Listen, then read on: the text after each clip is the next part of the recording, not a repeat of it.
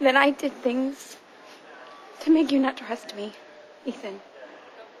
But I have learned from my mistakes, and I promise you I will never lie to you again. Theresa, you've promised me that before, and still you've lied to me. Not once, but repeatedly. And that is why I can't trust you. There's nothing left to talk about. What about our love? I love you. And I know that you love me. And so we can use our love to rebuild the relationship. To rebuild trust. Theresa, I've heard this before. Now will you please stop this before you embarrass yourself any further?